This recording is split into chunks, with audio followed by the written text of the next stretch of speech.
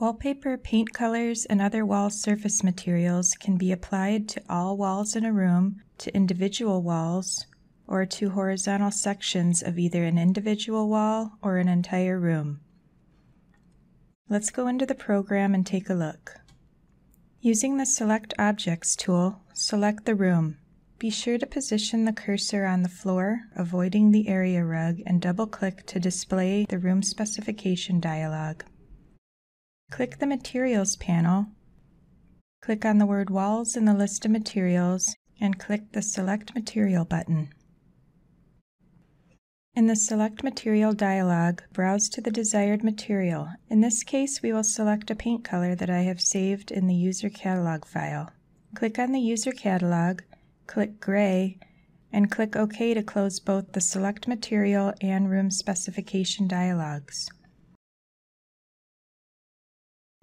To apply wallpaper to an individual wall, select the individual wall that you want to change. Double-click to display the Wall Specification dialog. On the Materials panel, click on the words Interior Wall Surface in the list, then click the Library Material button. In the Select Library Objects dialog, browse and select a material, then click OK to close both the Select Library Object and Wall Specification dialogs and apply the selected material.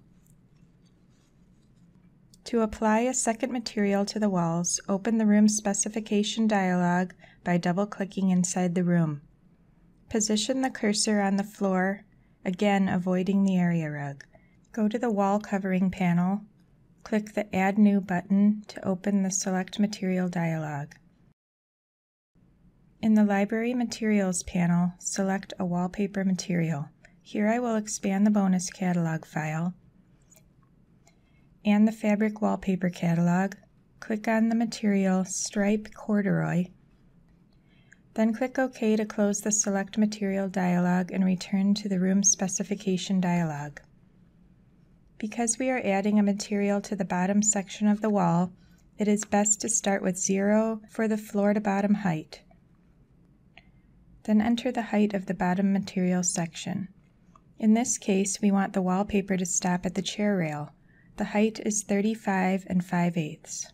You can select additional wall coverings by clicking the Add New button and repeating the previous steps.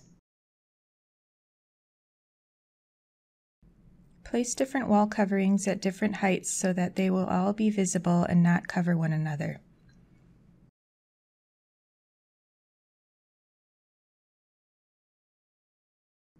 To replace a wall covering, select it from the drop-down list and click the Replace button.